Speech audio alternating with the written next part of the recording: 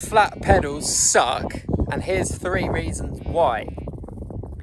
Reason number 1, when you're battering down a trail, your feet are constantly moving on the pedals, which is taking your concentration off of what's in front of you and what's going on with your feet, and it's frustrating and annoying. Second reason, on climbs, you're less efficient on the pedals. If you're clipped in, you can drive forward when you're pulling up and pushing down.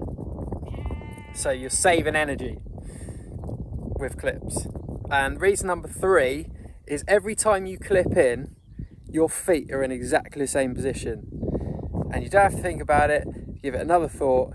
Once you're in, you're in. Whereas on the flats, every time you put your foot on the pedal, you're in a different place and it just throws you off.